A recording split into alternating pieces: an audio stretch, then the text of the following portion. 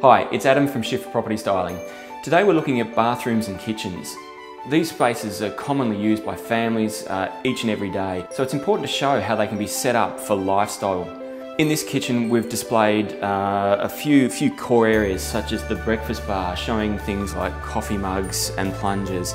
We also want to show the usable workspaces where people actually prepare meals and talk together of an evening. And in bathrooms, it's important to show the little things, the details that count. Bathrooms and kitchens are by large already set up, but they're hard surfaces, so softening them is so important.